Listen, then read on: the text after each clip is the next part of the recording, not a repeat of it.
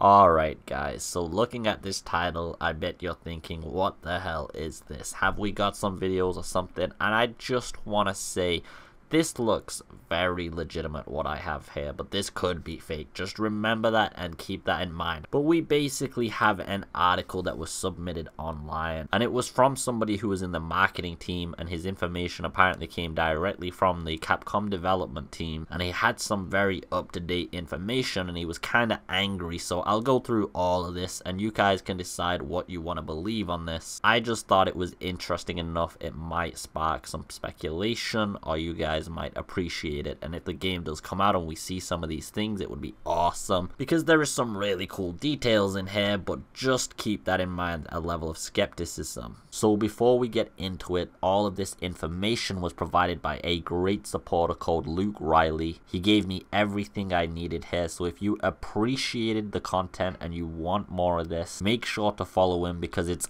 important to give people positive feedback for their hard work. And just from me, by the way, it meant a lot, and thank you, Luke. So let's get into it anyway. I will not disclose my name here for the sake of professional integrity. I'm from Japan, I live in a metropolis here. I was the target of a major labor injustice of the game developer company Biohazard 7. While working there, my position was as a marketing analyst, and I was involved in spreading the game for almost a year until now. I will not go into detail about my departure, even though other people have also been fired, and I do not want to create even more problems before leaving my position. I received many details of the game which until now have not been revealed. All information comes from a list I received directly from the development team. Sorry for the lack of more details in the information. Victims affected by the first virus will take many forms. In the material of publicity were called molded. Now, I know that sounds a little bit weird, guys, and the first thing I want to say is, if this was actually from a Japanese developer, this is the kind of English that they put out. This is what I mean when I say that Japanese to English translation is tricky even for them, as their way of thinking and formatting, structuring words and sentences is very different from ours. I would say that this in English would be worded as victims affected by the first virus will take many forms. Publicly released material dubs them the molded. Animals will also be infected. In one part of the game, you will have to face an alligator and huge bug. Each member of the Baker has a different ability. Jack has superhuman strength, Marguerite has control over spiders and wasps, Lucas is extremely fast and can camouflage himself, and Melissa has telepathic powers and control over the infected. Now this is really interesting, because Melissa sounds to be like the little girl, and I'll get into that further on in the article, but recently I had a theory that I've been creating for a while, that it is telepathic control using the infection as a catalyst. So it's as if Ethan is infected and Melissa can actually project telepathic images and such into his mind because he's infected, and she has control over the infected. Now that's interesting, because it does seem to align with that theory and the way that works into the plot. The virus that affects the family is called Chromosoma A. It is the result of several searches of other infections. It is cited in the list T. abies, progenitor, and the Ouroboros as examples. Now this is some pretty bad English again, guys, and I can only get two interpretations from this. It means they were either trying to search for the progenitor virus, or any kind of developed virus that was based from the progenitor, like the Ouroboros and T. abies, managing to come across some kind of strain that was based on the progenitor virus, and that's what we're seeing now. Or when they were actually searching for the progenitor virus or any derivative of it, maybe they came across a new virus by pure accident. The zero patient of this new virus was Marguerite Baker when she was pregnant with Melissa.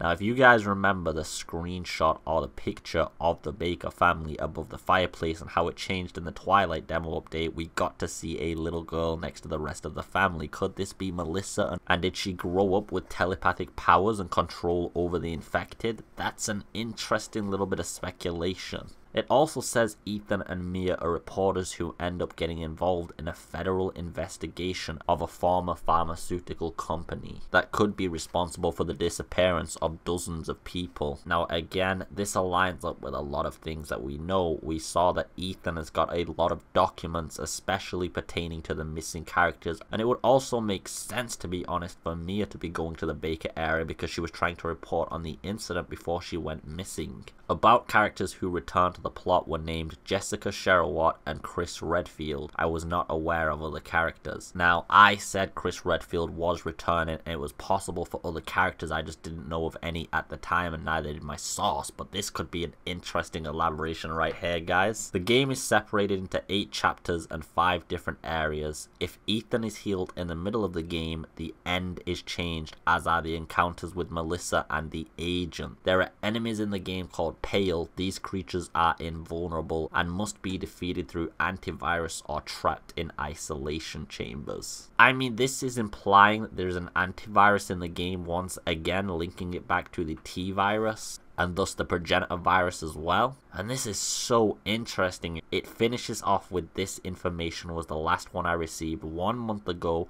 and changes may have been made. I want to make it clear I will not divulge any personal information to prove anything. As I said in this post, it is up to the reader to judge in any way he chooses. Thank you, YK. Now, this thread was shortly deleted after it was posted, which is a little weird after all the effort that was put into it. Maybe the person was a bit afraid of their NDA being broken or them getting into some trouble. I mean, it could just be an elaborate troll. At the same time, this person could have known a lot of these details and just thrown in some extra stuff to make it seem like it's more credible. It's up to you what level of skepticism you want to take when reading this, but it does seem to align. It does seem like it's a Japanese to English translation from a Japanese person. The deleting of the article definitely seems to be a little bit weird, and also is the fact that some of these elements seem to align with popular theories that seem like they make the most sense, because the only alternative theories really are things like actual ghost shit, which is already being confirmed not to be true. I just wanted to bring this to your attention, guys, and I'll be meeting you down in the comments anyway because I want to talk to you about this and I want to see what you guys think. I've been really ill lately once again, so I hope the quality hasn't suffered too much in this video, guys. I apologize for not producing it to my normal standards. I really do mean that. I hope you enjoyed watching the video for now, and as always, take it easy, guys, and peace.